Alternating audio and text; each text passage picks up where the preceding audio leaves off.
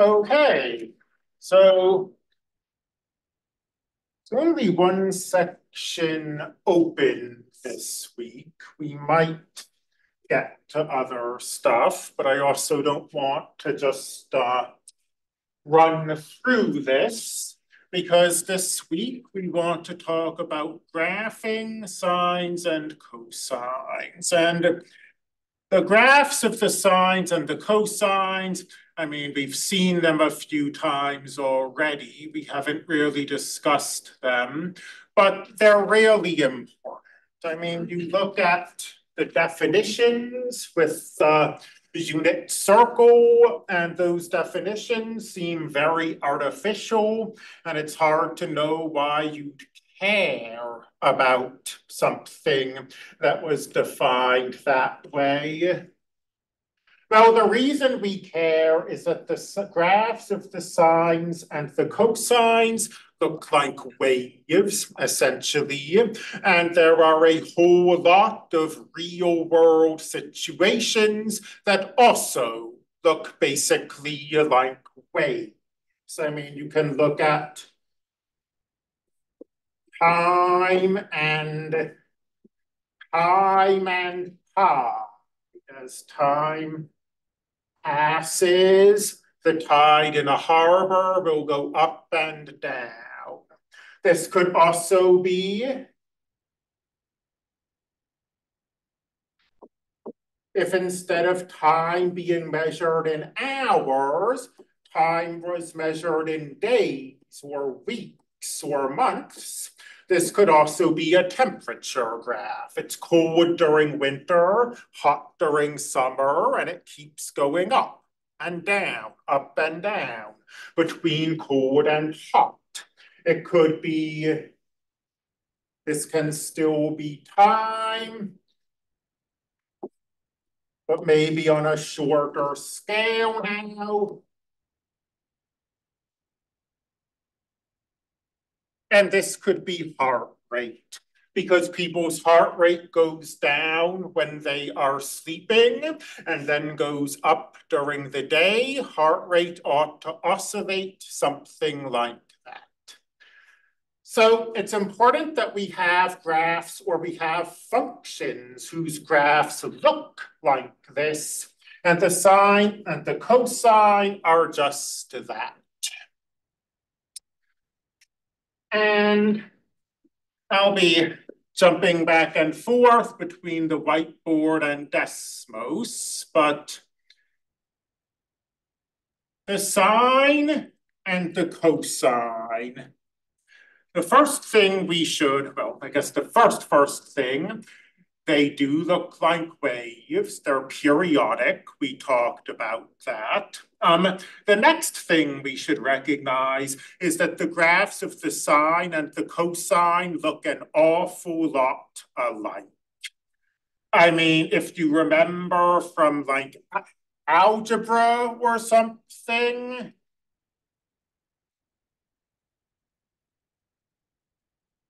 let's see. I'm failing to find the number, but the sine and the cosine are horizontal shifts of each other. Like this has a maximum at 1, this has a maximum of pi over 2. If we take the graph of the cosine and we move it to the left, pi over 2 units, that's what this is. It's a horizontal shift. We'll talk about that later. But the sine and the cosine now look identical. So anytime you have a real world situation that you want to model using the sine or the cosine, you can use either one.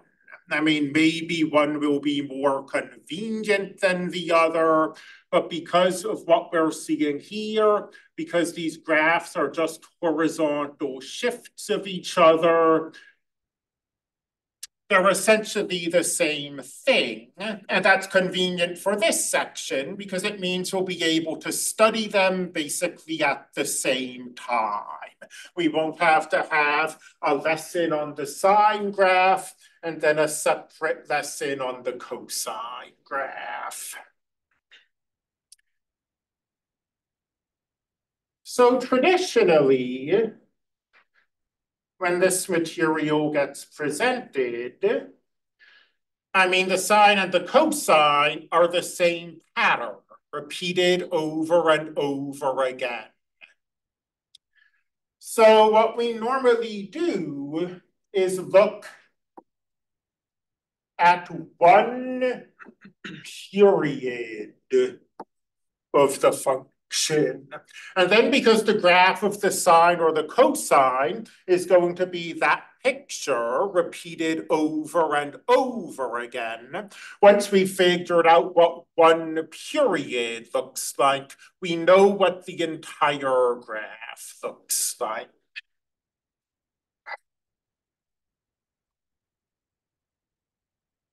And let's select for the period we look at, let's take a look at the graph from 0 to 2 pi.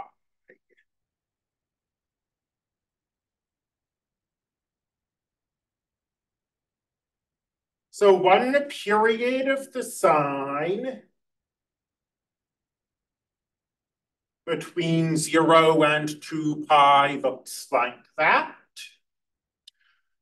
One period of the cosine between 0 and 2 pi looks like that, making allowances for my artistic limitations. And again, when you look at just one period, it's making these graphs look really different, but they're not. It's the same graph, just shifted horizontally. I mean, if we going over here, for example, if I scribbled that part of the graph out, and then looked at what happened to the right of the 2 pi, you see that that the sine and the cosine really do look the same. They're just located on different parts of the Cartesian plane.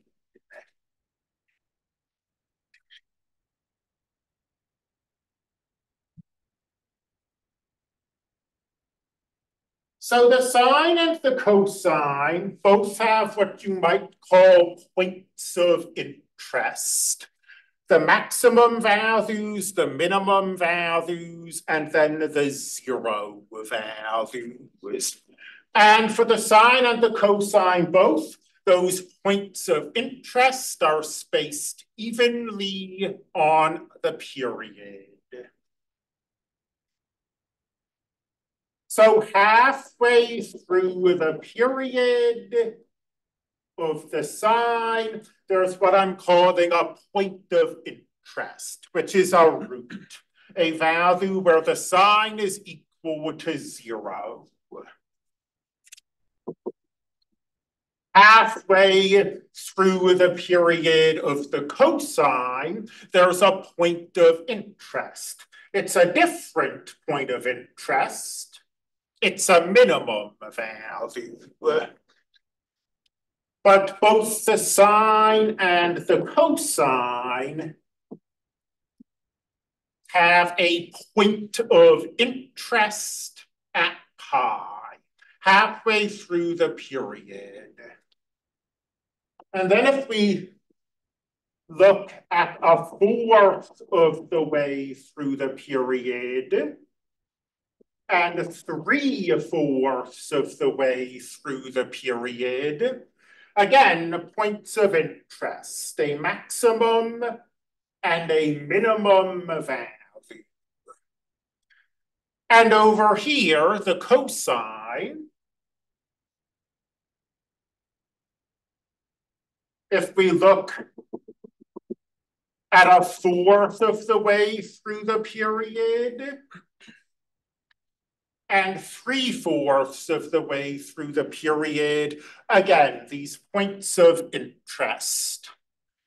And the reason I'm emphasizing this is that we can change the periods of the sines and the cosines. We can mess around with the functions so that instead of having a period of 2 pi,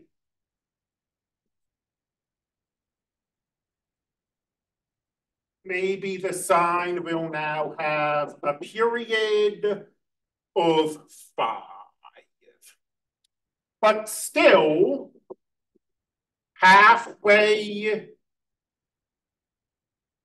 through the period will be that same point of interest, the root.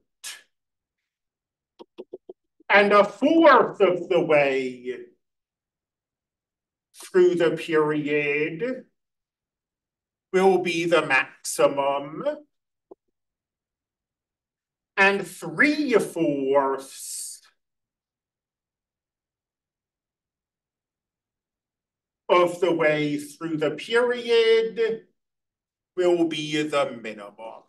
So we'll see that the period can change, but the sine and the cosine will always have these same points of interest, and they'll always be a fourth of the way through the period, half of the way through the period, and I don't know what that pi was supposed to be, 3/4 times 5, 3/4 of the way through the period. We can also have negative signs in front of the cosine or the sine. And what having a negative sign will do is what having a negative sign will do to any function. It will flip it across the axis, but notice that because of the way the sine and the cosine are, putting a negative sign in front doesn't really change the shape of the graph. It just changes or seems to change where the graph is on the plane. And likewise, we can have a negative sign in front of the cosine.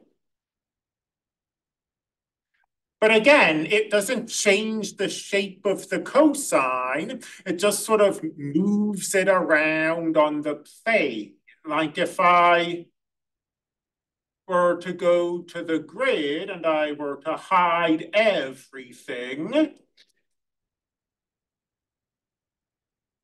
and I were to look at the negative cosine and the positive cosine, and then I were to hide that to stop any cheating, and I were to zoom around a little, there's no way to tell these graphs apart. There's no way to tell which is the negative cosine and which is the positive cosine.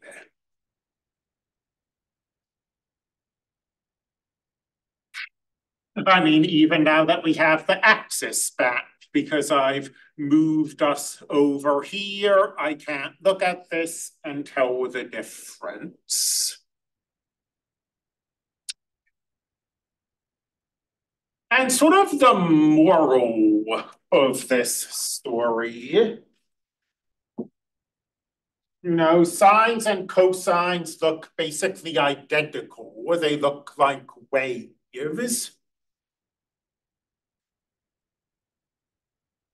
We can define what are called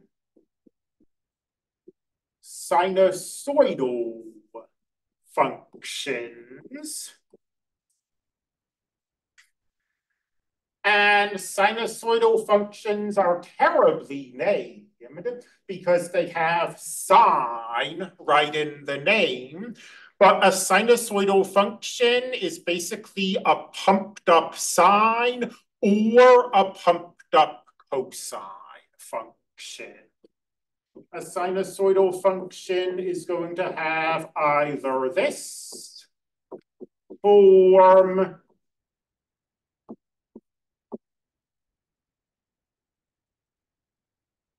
or it's going to have this form.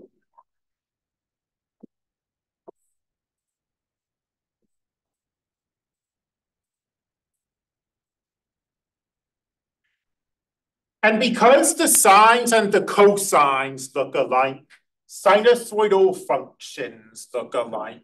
And if you've got a function, if you've got a graph or you've got a situation and you're trying to build the sinusoidal function, it's ultimately going to be down to a matter of personal preference, whether you want to use the sine or the cosine.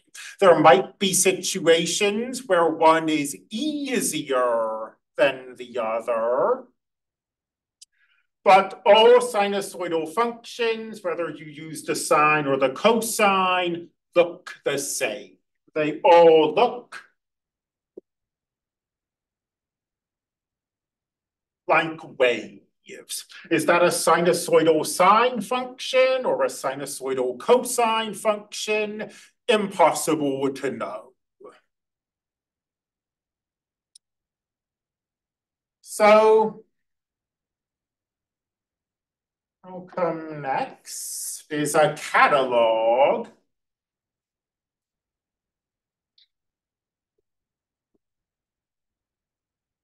A sinusoidal function has 4 parameters in it, A, B, C, and D. What are those parameters doing? And what does a sinusoidal function look like? To answer both these, let's go to our trusty graphing utility.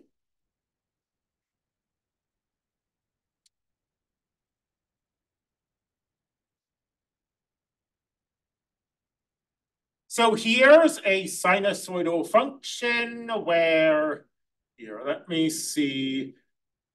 Let me set A to 1, B to 1, everything else to 0.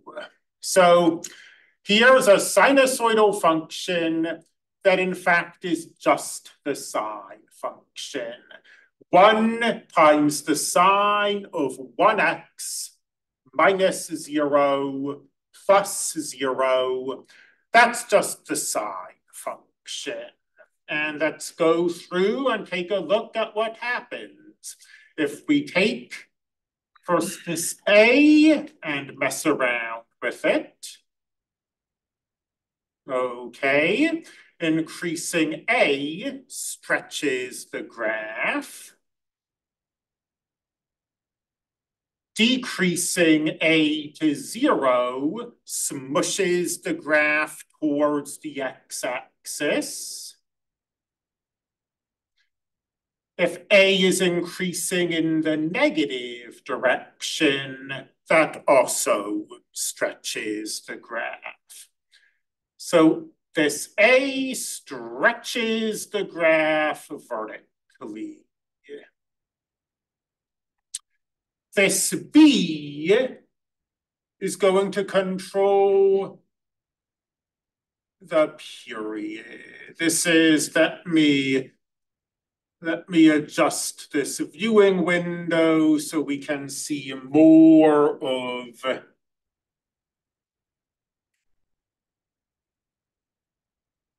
the x-axis.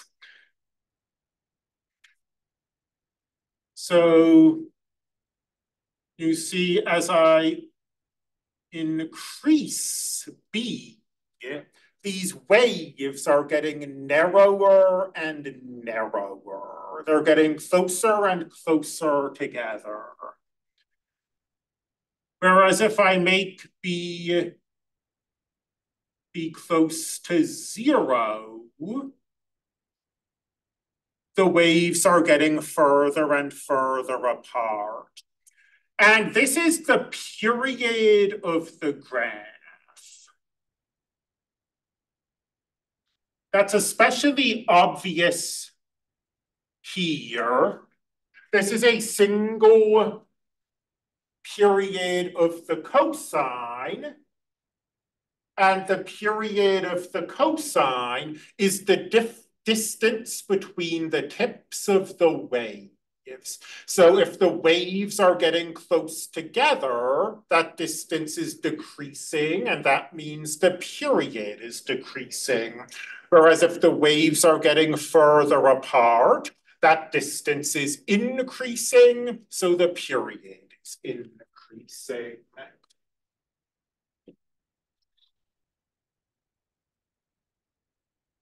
The other parameters, C and D, are not going to change. No, that's not. Yes, that is true. Are not going to change the shape of the graph, but they are going to change where the graph is located. Like,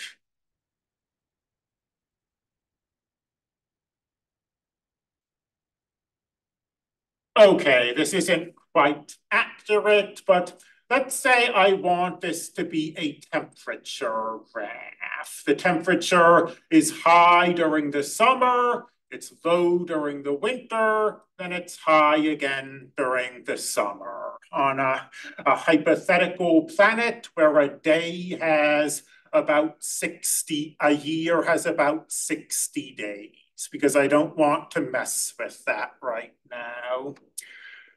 Well, here, a maximum temperature is about 2.2, and a minimum temperature is negative 2.2. This comes from the A. If I change A, I change the maximum and the minimum. Oops. And I am going to go to the whiteboard and write all of this down. At the moment, we're just investigating, but we are going to get what's happening put in writing. So don't worry about that.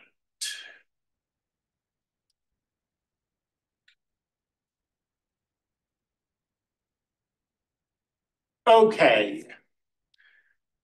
So here the maximum is about 50, or rather is exactly 50, and the minimum is negative 50.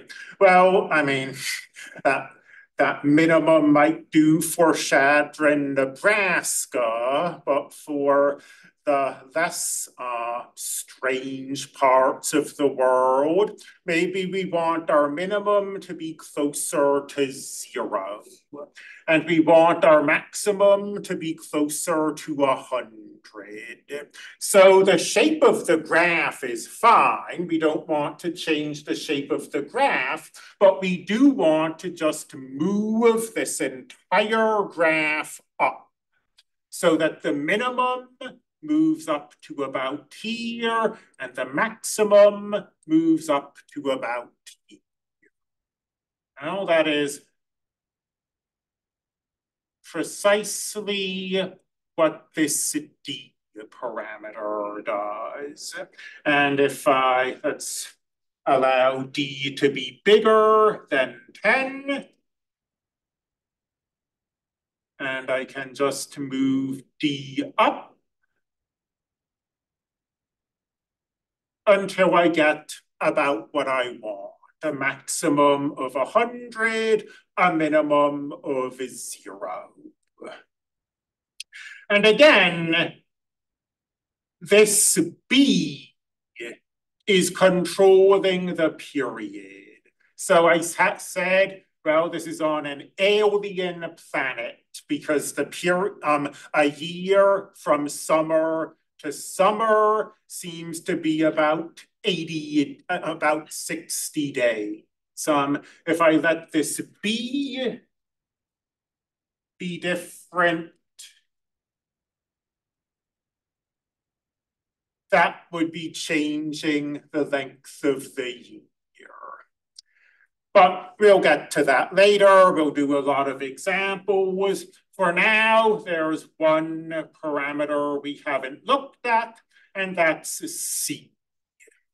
And again, let's imagine that this is like an alien world, and we're looking at its temperature over the course of 1 year.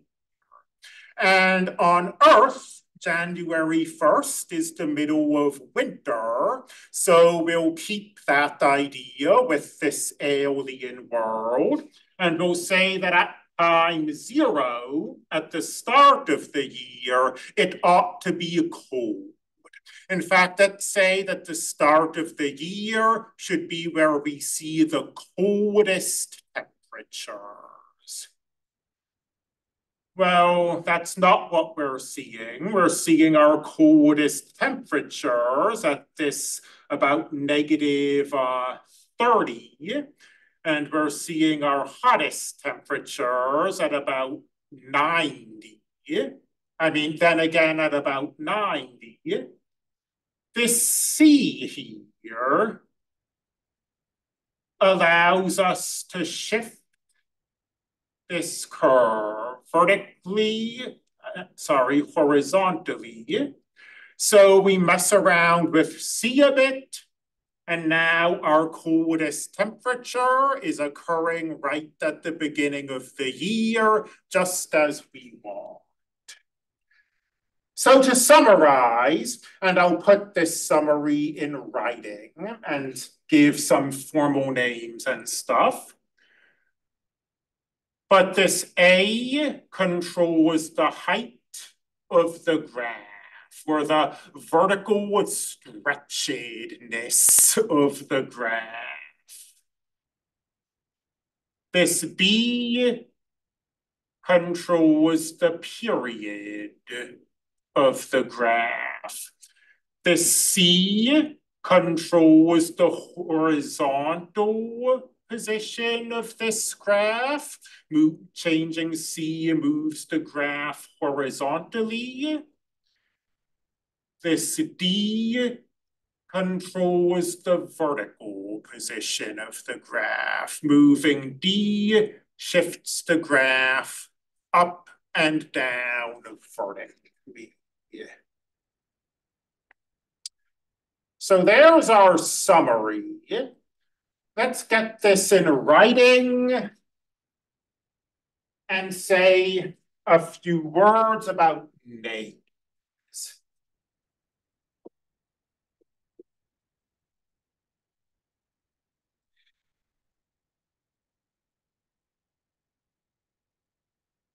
So we'll start with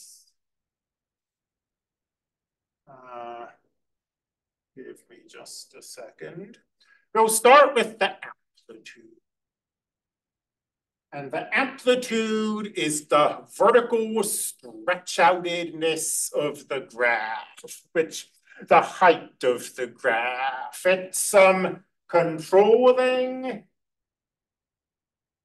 if you've got a graph, what's the distance between the maximum value and the minimum value? The amplitude, though, if you think of it this way, is a little odd because this is what the amplitude is measuring this distance. But the amplitude isn't defined to be the distance between the maximum and the minimum values. Rather, the amplitude is defined to be half of that distance.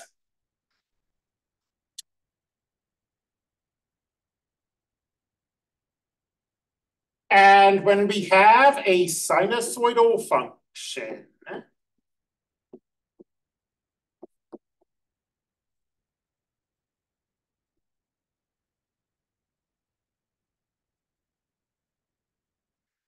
the amplitude you can just read right off. It's great.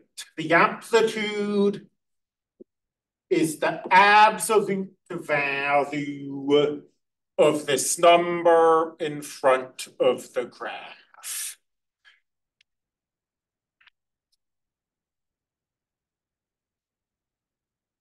So going back to this picture, but let's radically simplify it. Let's get rid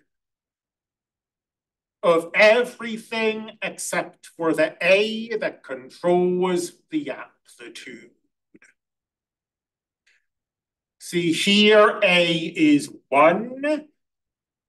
The maximum value is at 1. The minimum value is at -1. So the distance between the minimum and the maximum value is 2, and the amplitude is half of that.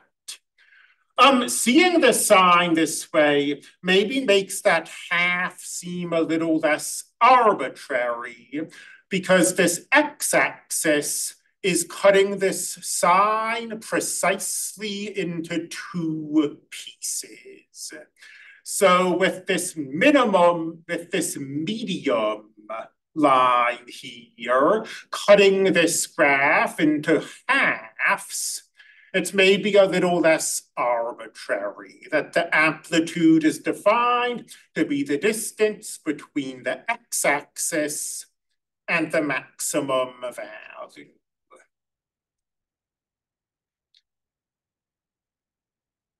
So if we increase the amplitude to 2, well, again, that's the distance between the x-axis and the maximum. Another way of thinking about it is that the minimum is at -2. The maximum is at +2. So the distance between the minimum and the maximum is 4. Half of 4 is the amplitude. Half of 4 is 2.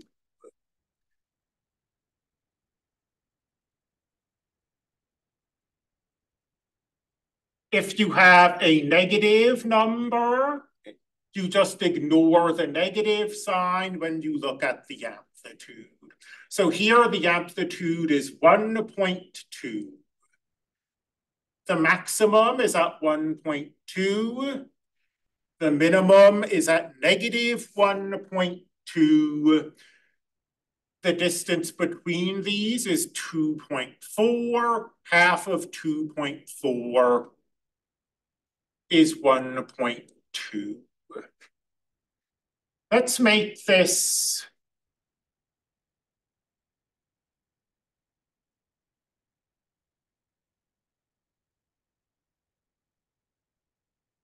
stuff with the maximum and the minimum slightly less trivial.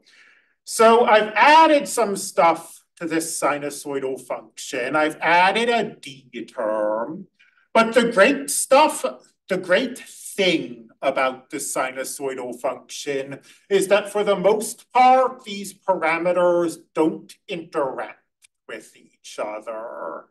So the fact that I have a +3 here doesn't change that this A is giving us the amplitude. And now the maximum is at 5, the minimum is at 1. Halfway between 5 and 1 is 3. Wait, is 2. Let me try that again. Halfway between 1 and 5 is indeed 3. But the amplitude, what am I doing? Am I doing something weird? Man, one of these days. Okay, let's get rid of the slider.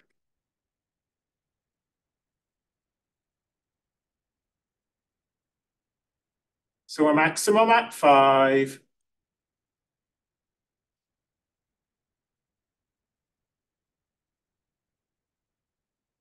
Oh, no, sorry. I mean, everything here is right. My brain just went somewhere else. What I was saying is that trying to say, what I should have said, was that the amplitude then is the distance between the maximum value and this midpoint. So this midpoint is at 3. This maximum value is at 5. The distance between 3 and 5 is indeed 2. So all's well there.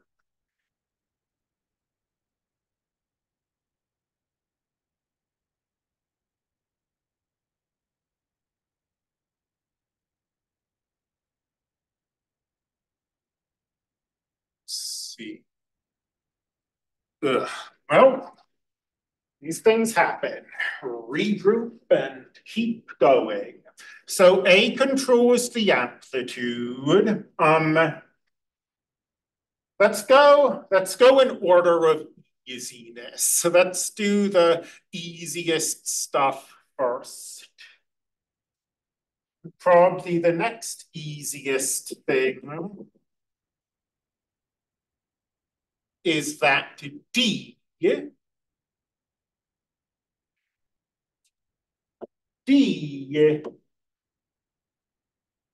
you can think of in a few different ways.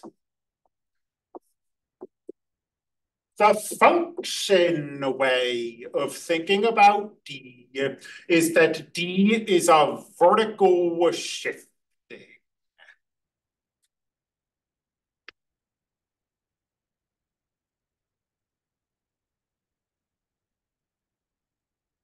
So to think of D as a vertical shifting, let's create a D slider. So here's a sign. Let's start with D at 0. So here's the sine function. The amplitude, now let's just make it a normal sine function. Here is a sine function. Currently, D is 0. So the sine function is in its standard position. If I increase D, the graph shifts up. If I decrease D, the graph shifts down. So that's why I'd call D a vertical shift, because I'm thinking of D as moving this graph up and down as D changes. But another way of thinking about D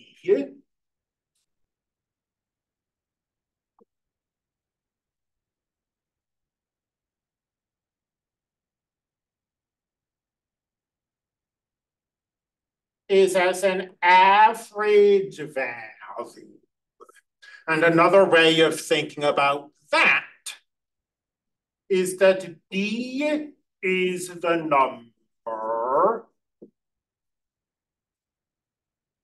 halfway between the minimum and the maximum. So if I draw a picture,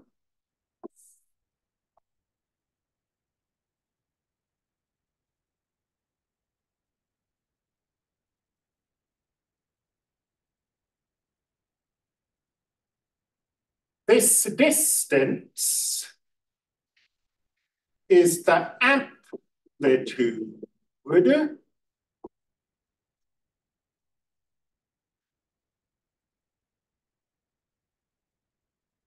And then this distance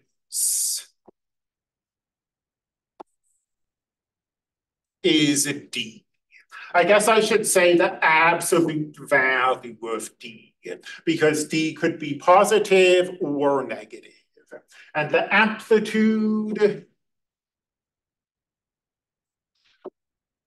is the absolute value of a.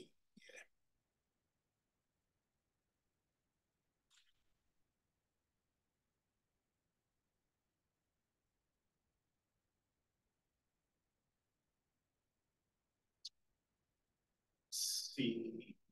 So d is the vertical shift. Another way of thinking of it is halfway between the minimum and the maximum. Okay, that's all correct. And again, notice that these A's and B's are totally decoupled from one another. So the amplitude is entirely controlled by A. This middle value is entirely controlled by D. There's no overlap. And the period is similar in that the period is going to be controlled exclusively by one parameter. Sadly, the period is kind of weird.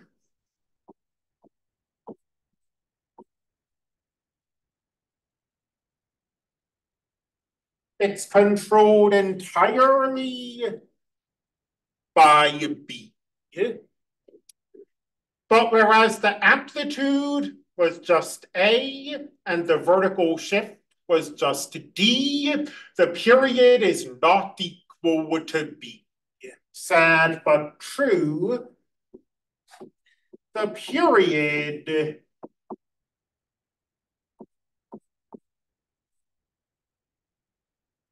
is 2 pi divided by B.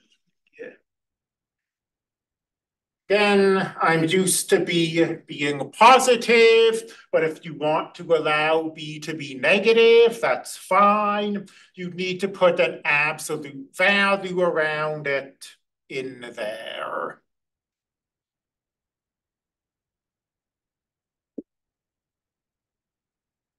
So what does this tell you? I mean, it tells you a few things. First of all, it tells you literally this. It tells you what the period is. But also, maybe a bit unintuitive, that if B is large, that makes the period small.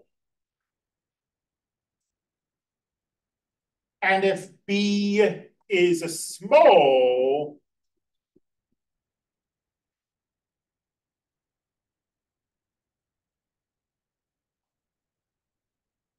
that makes the period large. So it's unintuitive in that way. Or at least I find it unintuitive. I guess I can't speak for you.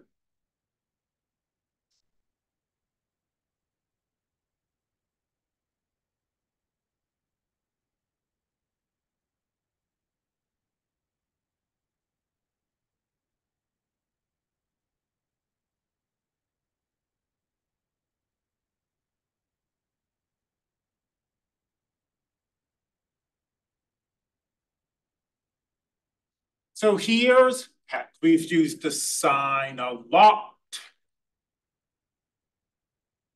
Let's use the cosine just for variety. So here B is 1 and the period is 2 pi divided by 1, which is 2 pi. If I increase b, the period is going to shrink. Similarly, if I make b closer to 0, the period is going to expand, going to increase. So if we look at, for example, the following,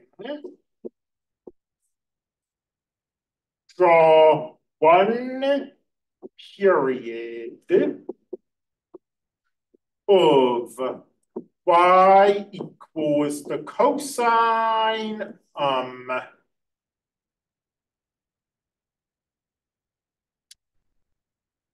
5x.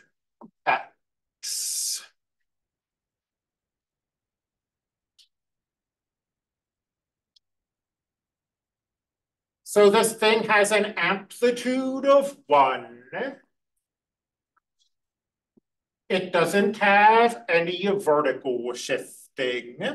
And looking ahead slightly, it doesn't have any horizontal shifting.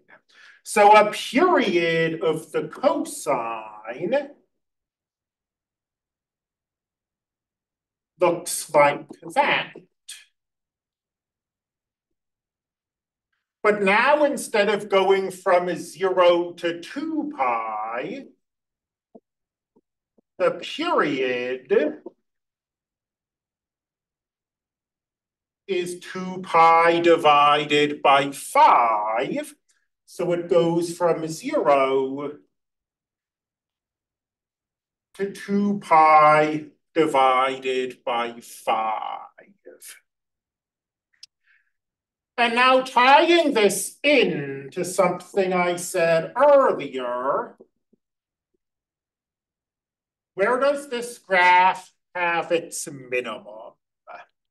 Well, it doesn't look this way because I'm a terrible artist.